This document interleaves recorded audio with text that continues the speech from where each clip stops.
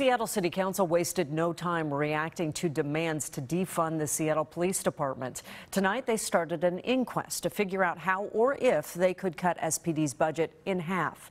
Council members say that money could be redirected to other city programs.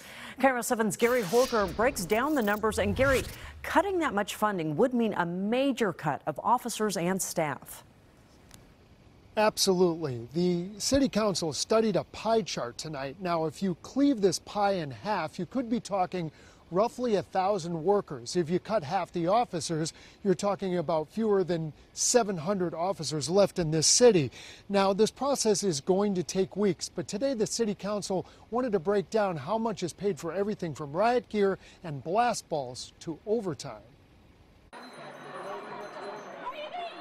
Demands to defund, demilitarize, and even dismantle Seattle police are quickly turning into action by the City Council. Others are just demanding that we dismantle the police department altogether. As a socialist, I am absolutely fighting for a society free of police. Councilmember Shama Sawant admitted dismantling SPD is not realistic, but she was interrupted while explaining her platform. And we need to fight hard to win defund SPD by at least 50%, to fund community programs.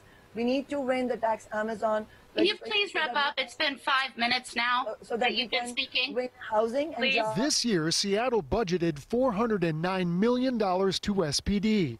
Council members broke down a dizzying list of where all that money goes, and it turns out most of it, 82% of the SPD budget, or $306 million, goes to pay workers' salaries, benefits, and overtime for 2,000 workers. Only 3% of the budget goes to police equipment and to training.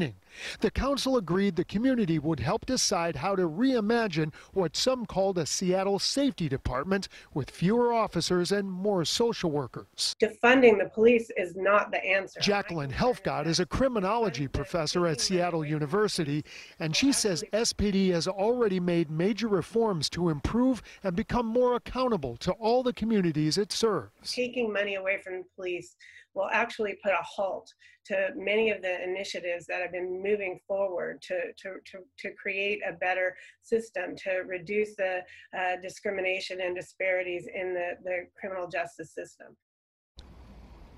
Now, one of the major budget items the City Council looked at was the high cost of recruiting, training, and hiring and putting officers on the street. And to date, up until April, they were told SPD hired 40 new officers, but sadly 17 of them have quit, and now they're in a hiring freeze. We're live tonight in Seattle. I'm Gary Horker, KIRO 7 News.